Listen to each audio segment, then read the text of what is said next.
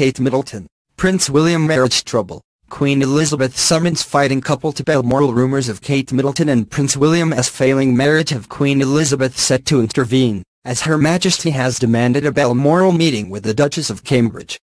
Kate has been slowly becoming reclusive after giving birth to Princess Charlotte, and signs that her marriage to Prince William is crumbling continue to grow with every event the Duchess snubs.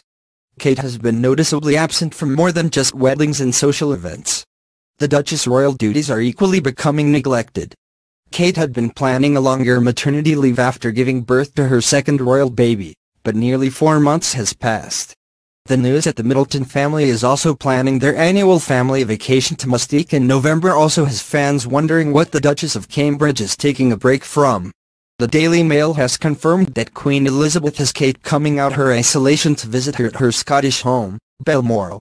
Both Kate Middleton and Prince William will attend the meeting the Queen demanded under the muse of celebrating the landmark of Queen Elizabeth becoming the longest reigning monarch. Kate and William will attend a formal dinner hosted by the Queen, but not before attending to some business in private. Even Prince Charles won't be attending the meeting or event. Charles is currently in Scotland, but is set to spend the day at Dumfries House, the stately home he helped rescue for the nation. That means the Queen, Kate, and William will have plenty of privacy to sort out the royal couple's crumbling marriage and the Duchess of Cambridge's unignorable seclusion. This is not the first time Queen Elizabeth had to intervene in Kate Middleton and Prince William's marriage. The Queen demanded the previous meeting at Balmoral, Scotland in 2014 when the Duke and Duchess of Cambridge separated during Kate's pregnancy with Princess Charlotte. The royals covered up the fact that Kate